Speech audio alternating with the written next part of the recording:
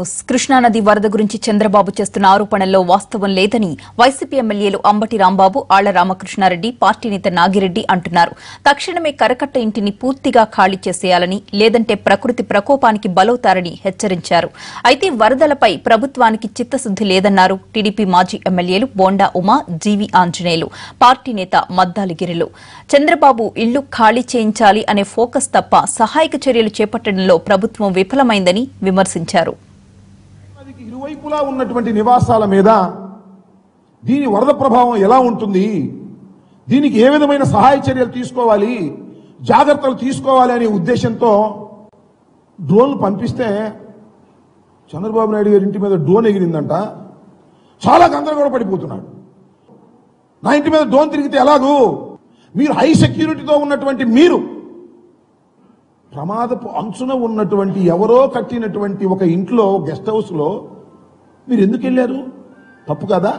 ఇదే చిర్రావూరు గ్రామానికి సంబంధించి 4 పిల్లలు కూడా ఒక 4-5 నెలల క్రితం చనిపోవడం జరిగింది అని అంటే, అంతకుముందు ఎన్ని పశువులు చనిపోయినాయి, ఇంకెంతమంది అడ్రస్ లేకుండా పోయారో చెప్పేటటువంటి పరిస్థితులు కాదు. ఆ రోజున మరి ఇక్కడ దగ్గరలోనే చంద్రబాబు నాయుడు గారు ఉంటూ కూడా పొక్లైనలతోటి మైనింగ్ నిబంధనలకి విరుద్ధంగా కూడా ఇసుకను తీసుకొని వెళ్ళి తవ్వుకొని వెళ్తే పట్టించుకున్నటువంటి నాదుడు లేకుండా పోయాడు. ఇప్పుడు ఆ పాపం అంతా కూడా అమాయకపు రైతులు ఇవాళ భరించాల్సి వస్తూ ఉందనేది జగమెరిగిన సత్యం. భారతదేశ రాజకీయాల్లోనే ఇంత ఘోరమైన పరిస్థితిలో 40 years ఇండస్ట్రీ అని చెప్పుకునే మనుషులు వచ్చి నా ఇల్లు మునుగుతుంది, నా ఇల్లు ముంచడం కోసం పడవను అడ్డం పెట్టారంట.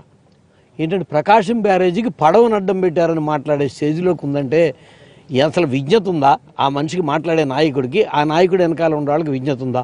ఎవరైనా ఇప్పుడు పొడుగోత ఎక్కడైనా చూడండి, ఎక్కడ ఏ ఊళ్ళోనూ తెలుగుదేశం పార్టీ నాయకుడు కానీ, లేకపోతే వాళ్ళ శాసనసభ్యులు కానీ, చంద్రబాబు నాయుడు గారు కానీ, లోకేష్ కానీ ఎక్కడా లేరు. ఇప్పుడు ఇవాళ ఈ ప్రభుత్వానికి ఉన్నటువంటి ఏకైక లక్ష్యం మాజీ ముఖ్యమంత్రి చంద్రబాబుని ఈ ఇల్లు ఖాళీ చేపించాలి. ఏ విధంగా ఇక్కడి నుంచి మాజీ ముఖ్యమంత్రి నివాసాన్ని ఖాళీ చేపించాలని దాని మీద ఉన్న శ్రద్ధ ముంపు ప్రాంతాల్లో సహాయ చర్యలు చేపట్టడం మీద కనుకుంటుంటే ప్రజలకి వాళ్ళ ఇబ్బందులు తప్పే.